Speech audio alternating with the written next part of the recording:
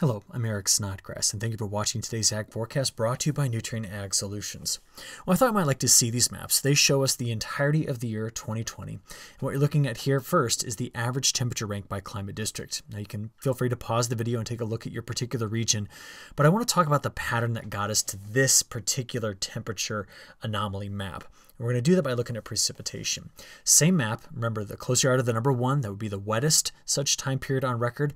120 would be the driest. We saw prolific drought across the western part of the United States, flash drought in the central part of the U.S., including a major section of the Corn Belt there.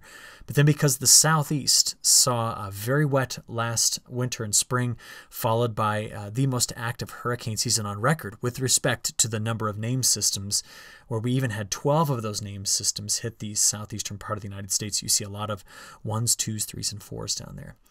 But when we think about this, I want to come back to a conversation that I had with a good friend of mine, Steve Bridge. He's works out of Springfield, and on the radio we had an interview the other day, and the interview was about drought.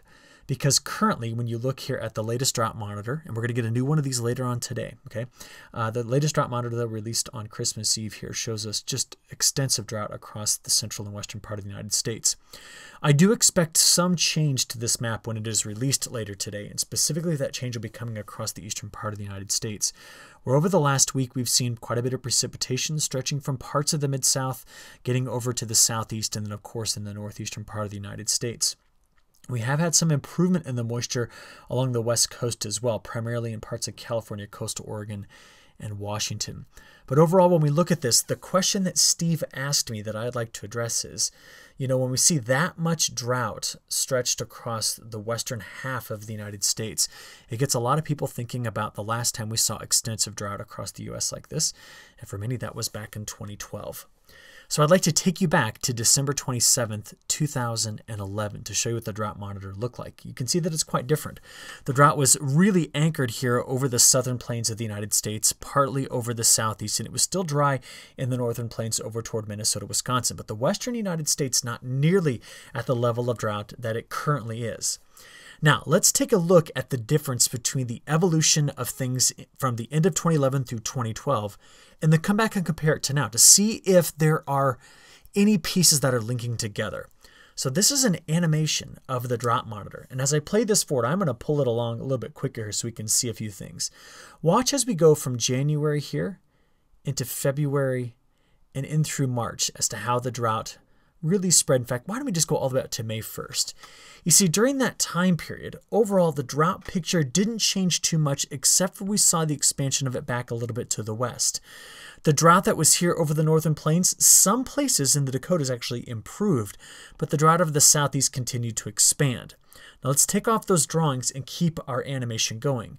From May here in 2012 into June, now watch this, from June through July, and then at the end of July into August, we saw expansive drought. It moved in multiple directions to occupy the midsection of the United States. And I'd like to show you what has to happen in the atmosphere for something like this to occur. And I also want to just tell you right now, there is honestly no point in attempting to predict something like this happening. So the lesson we're about to go through here is one where we have to understand what must happen in order for drought like this to come back again, okay? So let's start here by looking at ocean temperatures. Now, we know that La Nina and El Nino do have an impact on our summer precipitation patterns across North America. But let's take you back here to the end of 2011. And what I want to point out was we were still seeing the remnants of a multi-year La Nina. And you can see the cooler water in through here. But it was warming here over on this side of South America. But I'm most interested in the cool water that was right here off of the west coast of North America. And here's why. Because by the time I got to July the 5th, this had all warmed up considerably. But look at still this region right in through here that remained on the cooler side of things. That was a part of the background setup of the flow of the atmosphere that gave us this next series of images. Oh, first, it's important to see where we are right now. So our La Nina, yes, we've been seeing some warming here, and it is still quite cool, and the trade winds are strong there. But do notice, see how much warm water we have into this region. So before I show you that pattern, let's at least do this.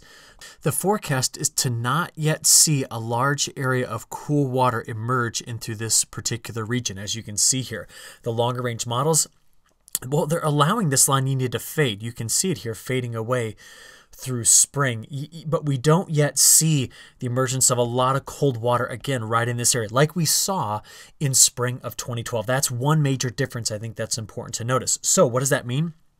If this region begins to cool off, that would be something I think we should take note of as a potential lead indicator for drought issues across the United States for next year. From here, though, let's now come back to that pattern analysis. March. Now, many of us across the Midwest remember March 2012 as being one of the warmest Marches on record. And you can see here why. Just follow what the jet stream is doing. Deep troughs over Alaska, so the flow came right in between here, dove like this across the west, and then ran up over this large ridge that set right over the Great Lakes. So that brought us in a very warm and dry March and got folks really cranking early on getting the growing season going. Then into April, we continue to see troughing off of the west coast and the Gulf of Alaska over that cooler water.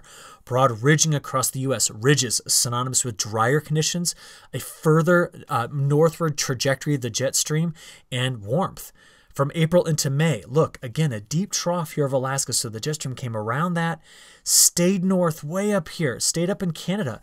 We saw broad warmth, a lack of strong jet stream winds across the United States, and it would continue to get drier.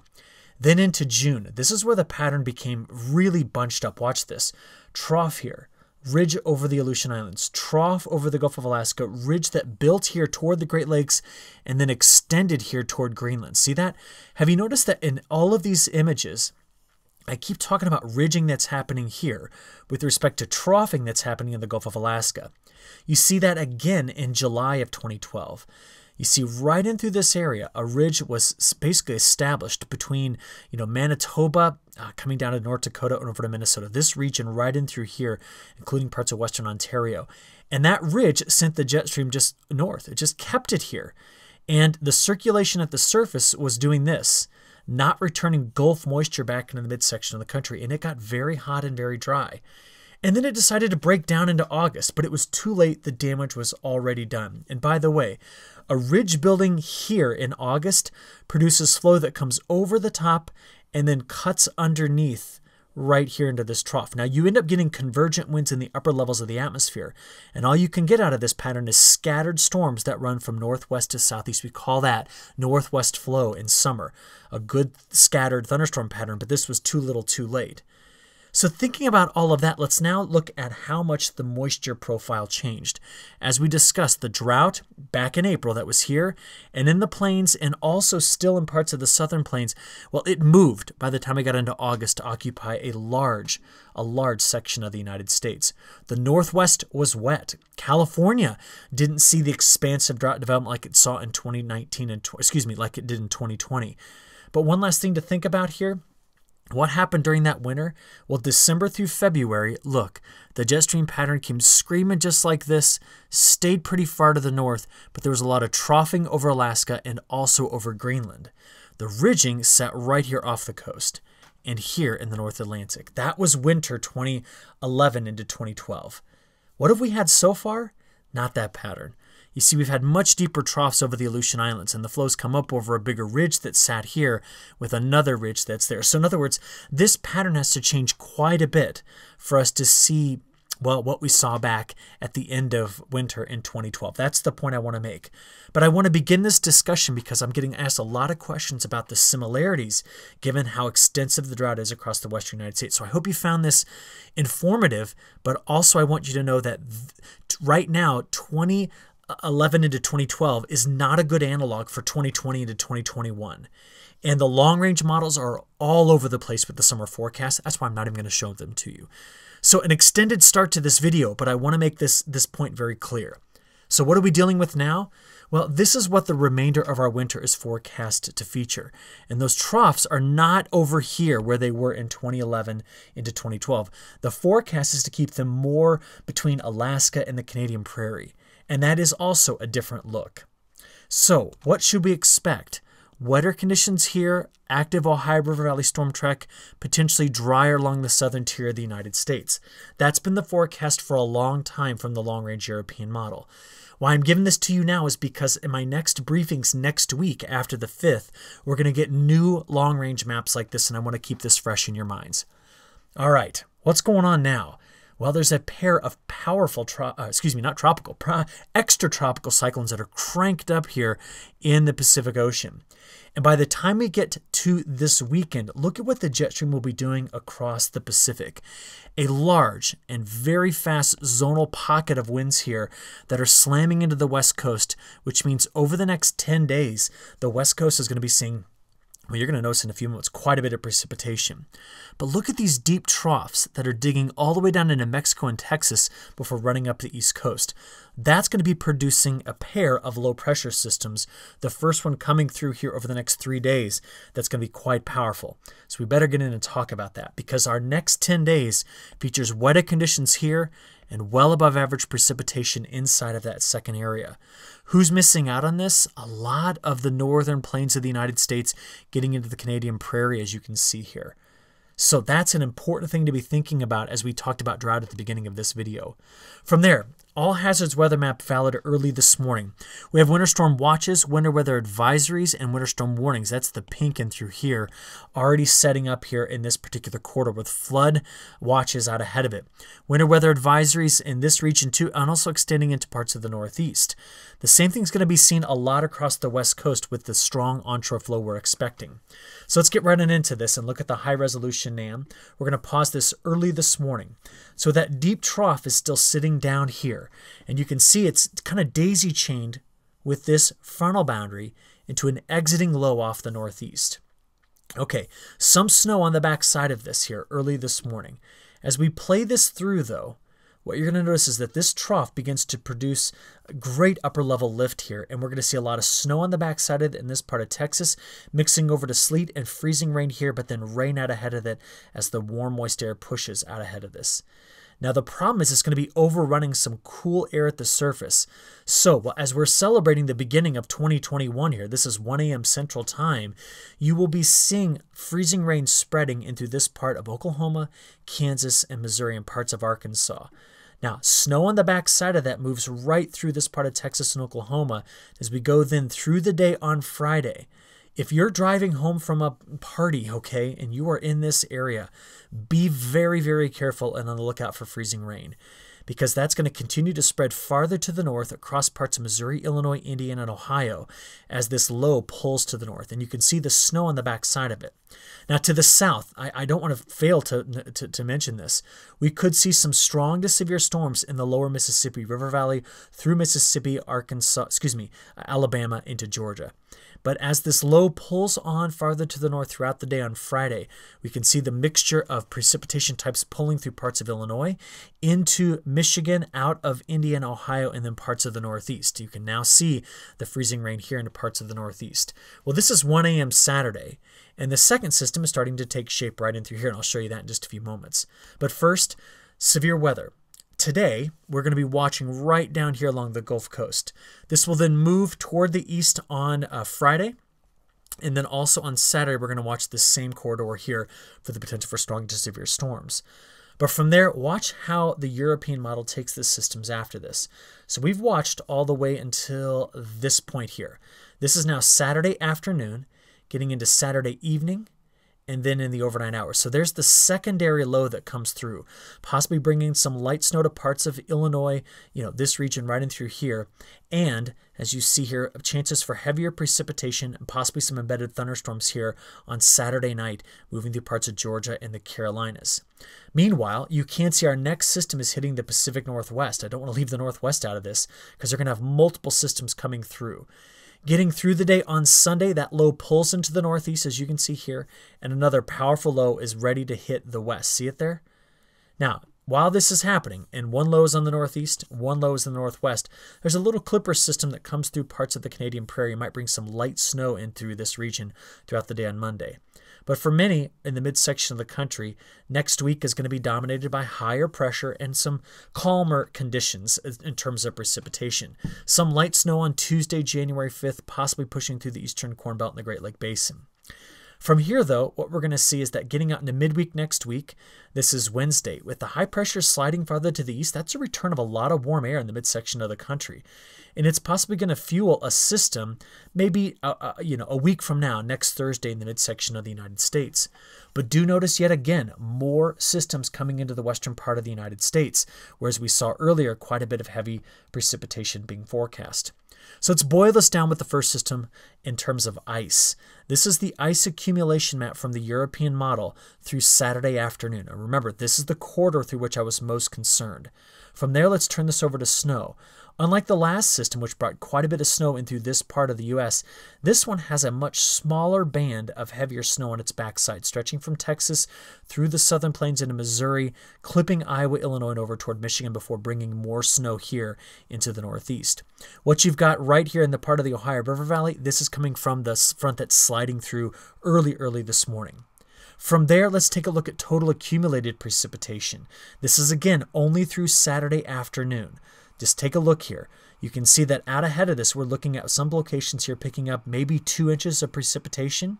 But now that we've seen this map, why don't we transition from here to look at the time period beyond this? So we're now going to look at days 4 through 10. Remember, with that strong onshore flow in the western part of the United States, precipitation amounts are really starting to crank up here along the west coast of the United States.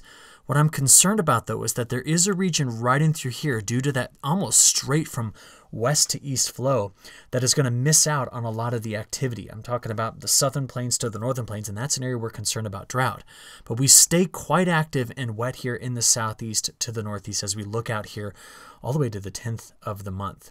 So starting there, day 10, this is an important feature. That is a large ridge that's part of the negative North Atlantic Oscillation. As you can see, though, the ensemble and the operational model continue just to toss these troughs coming out of Alaska.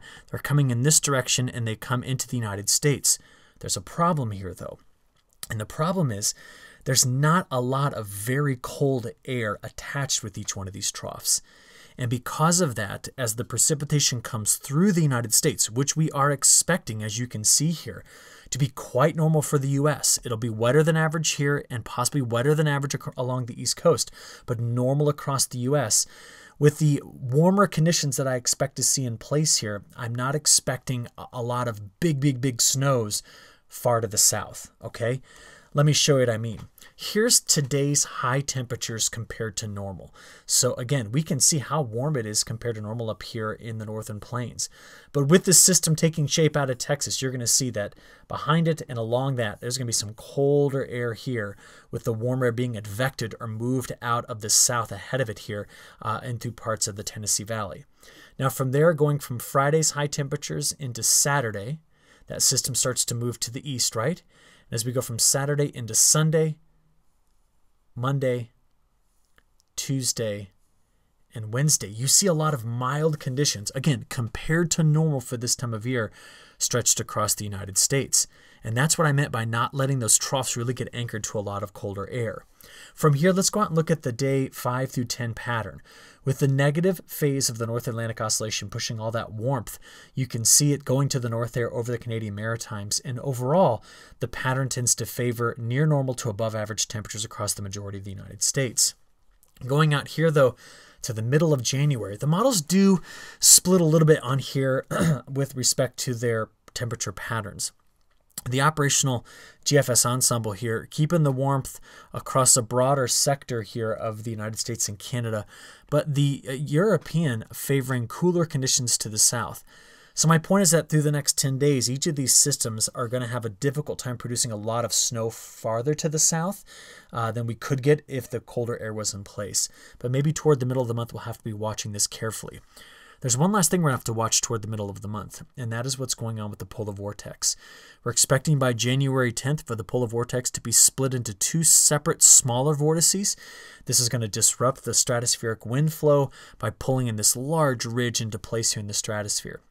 At this point, when I look at this, I think that the displacement is going to have a major effect on Europe, not necessarily on the United States. but that is yet to be seen to see how the polar stratospheric vortex connects with the troposphere. So we'll keep you updated as we begin our new year. I appreciate your attention this year. Hope you all have a safe and happy new year. Thank you.